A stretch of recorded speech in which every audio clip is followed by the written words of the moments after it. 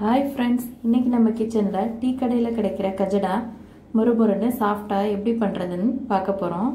அதுக்கு முதல்ல நம்ம ஒரு மிக்ஸி ஜார்ல 1 கப் அளவுக்கு ஜீனி சேர்த்துக்கலாம். அது கூடவே ஒரு 3 ஏலக்காயை சேர்த்துக்கலாம். இது ரெண்டையும் நல்லா பவுடர் பண்ணி எடுத்துட்டு வந்துடலாம். அது கூட ஒரு முட்டை சேர்த்து அரைச்சுக்கலாம். முட்டையை முதல்லயே சேர்த்துட்டோம்னா ஜீனி நல்லா அரைப்படாது. இப்போ சேர்த்து அரைச்சுக்கலாம்.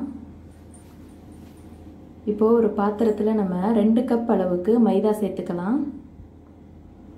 மைதா மாவு 2 கப்புக்கு 1 கப் ஜீனி கரெக்டா இருக்கும்.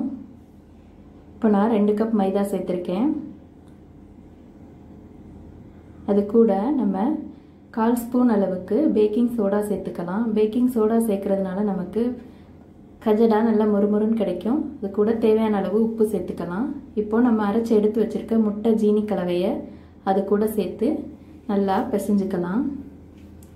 இது எல்லாமே நல்லா மிக்ஸ் ஆகுற அளவுக்கு பிசைஞ்சு எடுத்துக்கோங்க. இந்த முட்டை ஜீனி கலவையோட தண்ணியே உங்களுக்கு சரியா இருந்ததுன்னா நீங்க தண்ணி சேர்க்க வேண்டாம். கொஞ்சம் பத்தாம இருந்தா மட்டும் இதுல தண்ணி சேர்த்துக்கலாம். இப்போ பாருங்க, எனக்கு அதுவே சரியா இருந்ததுனால நான் தண்ணி எதுவும் சேர்க்கல. இப்போ இது கூட 3 ஸ்பூன் அளவுக்கு ரவை சேர்த்துக்கலாம். ரவை சேர்த்து நல்லா பிசைஞ்சு விட்டுடலாம். இந்த ஸ்டேஜில் நம்ம ரவை சேர்த்தாதான் நமக்கு கஜடா நல்லா முறுமுறுன்னு கிடைக்கும். முன்னாடி ரவை சேர்த்துடக்கூடாது. இந்த மாதிரி நல்லா மிக்ஸ் பண்ணி விட்டுடலாம். இப்போ நம்ம இது கூட 1 ஸ்பூன் அளவுக்கு நெய் சேர்த்துக்கலாம். நெய் சேர்த்து நல்லா பிசைஞ்சு விட்டுடலாம். மாவில் எல்லா இடத்துலையும் நெய் படுற மாதிரி நல்லா மிக்ஸ் பண்ணி விட்டுட்டு இதை நம்ம ஒரு 10 நிமிஷத்துக்கு ஊற வச்சிடலாம். அப்போ தான் நமக்கு கஜடா நல்லா சாஃப்டாக கிடைக்கும். இப்போது கஜடா போடுறதுக்கு நான் ஒரு கடாயில் எண்ணெய் சூடு பண்ணி வச்சுருக்கேன். எண்ணெய் மீடியம் ஃப்ளேம்லேயே இருக்கட்டும். அப்போ தான் கஜடா உள்ளே நல்லா வேகும். இப்போ நான் கையில் நெய் தடவிட்டு கஜடாவை உருட்டி இந்த மாதிரி நல்லா உருட்டிட்டு அதில் ஒரு கத்தி வச்சு லைட்டாக ஒரு கீரல் போட்டு விட்டுடலாம். அப்போ தான் நமக்கு டீ கடையில் கிடைக்கிற மாதிரி நல்லா விரிவாக வரும் கஜடா. இந்த மாதிரி போட்டுட்டு இதை நம்ம இப்போ எண்ணெயில் சேர்த்துடலாம். ஸ்டவ் மீடியம் ஃப்ளேம்லேயே இருக்கட்டும்.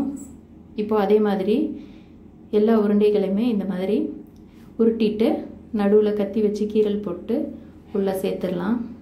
ஒன்றா சேருங்க. மொத்தமாக எல்லாத்தையும் சேர்த்துடாமல் இந்த மாதிரி ஒரு 4-5 மட்டும் ஒரு தடவைக்கு சேர்த்துக்கோங்க. அப்போ தான் எல்லாம் நல்லா ஒன்றா சேர்ந்து வரும். அப்பப்போ திருப்பி விட்டுக்கிட்டே இருங்க, இல்லைன்னா கருகிடும். இப்போது பாருங்கள், நமக்கு கஜடா சூப்பராக ரெடி ஆயிடுச்சு. இதை நான் இப்போ ஒரு பிளேட்டுக்கு மாற்றி வச்சுக்கிறேன். எல்லாத்தையுமே எடுத்துடலாம். எல்லாம் நல்லா ஒரே மாதிரி வெந்து வந்திருக்கு பாருங்கள். அவ்வளோதாங்க, நமக்கு சூப்பரான டீ கடை கஜடா ரெடி ஆயிடுச்சு. இது நீங்களும் உங்கள் வீட்டில் ட்ரை பண்ணி பார்த்துட்டு எப்படி இருந்ததுன்னு எனக்கு கமெண்ட்டில் சொல்லுங்கள். இந்த வீடியோ உங்களுக்கு பிடிச்சிருந்தா லைக் பண்ணுங்கள், ஷேர் பண்ணுங்கள், மறக்காமல் எங்கள் சேனலை சப்ஸ்கிரைப் பண்ணிவிடுங்க. தேங்க்யூ.